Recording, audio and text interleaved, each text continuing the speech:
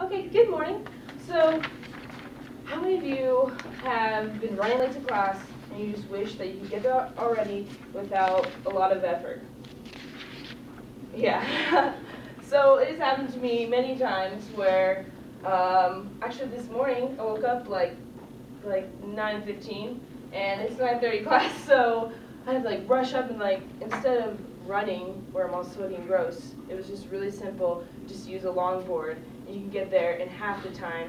And we all are students on campus, and you know it's a pretty like big campus. You have to get across, so you know we all have to make the trek, and you can do it in half the time with the board. Um, and I've been doing it so.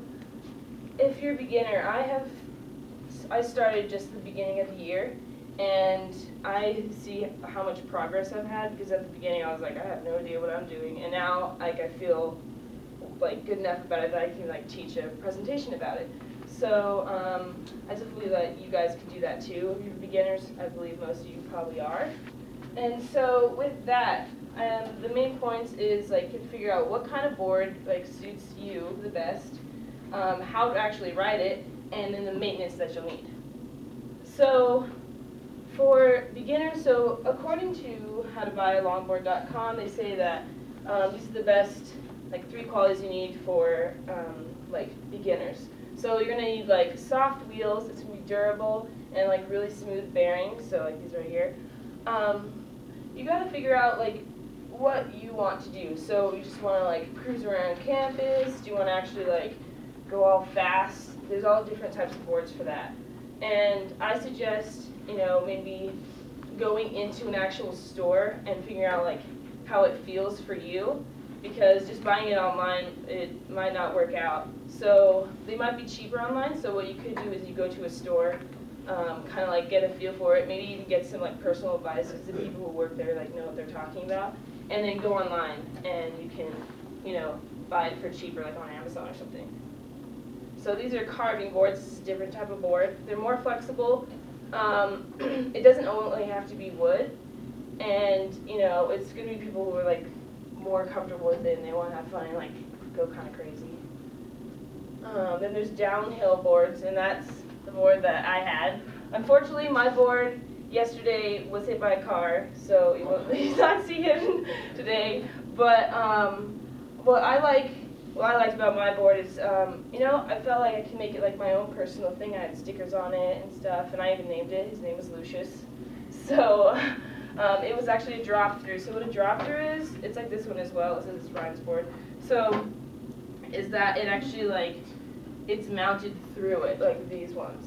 And these ones are going to be more for like going down, like longboarding downhill, and they're a lot thicker, and the wheels are going to have more grip.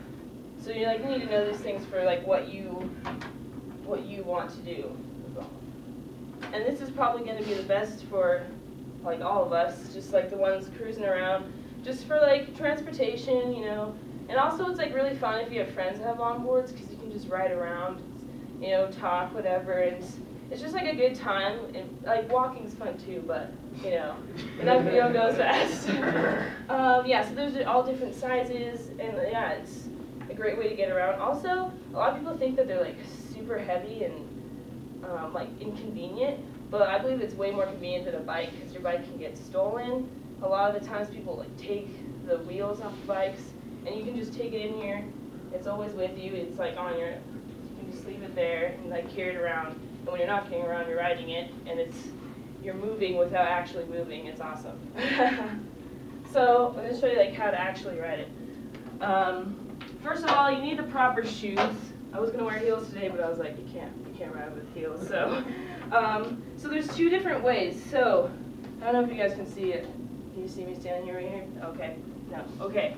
So, either you're going to put your foot, your right foot or your left foot as like the one like standing, and then you're going to push with the other one. If you are standing on your right foot and you're pushing with your left, that's goofy, and the other way is like the normal way.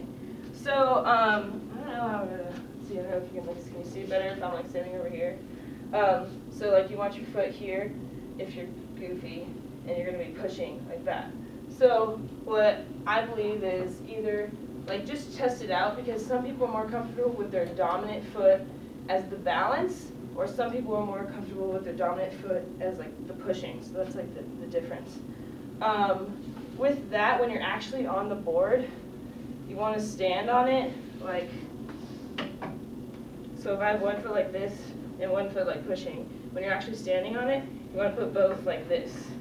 Because also, like, according to howtoridealongboard.com, they suggest that it's easier to control the board, like the width rather than the length, and you'll have more control and you'll be able to turn. And also, it's just a lot of practice, and also not giving up, because I feel like a lot of people just get on and they just like fall off and they don't get back up again. And another thing is that skateboards are a lot different than longboards. Longboards are a lot easier. They're easier to control. You won't fall off as much. You won't hit rocks as much, because these are more durable and it's easier for you. So the last thing is maintenance.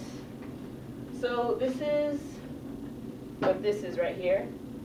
And you just gotta make sure, it's not a lot of maintenance, but just make sure you don't go in water, like right in water, because it's gonna mess up this right here. And it's gonna mess up the trucks and it's going to like rust it, and you really don't want that.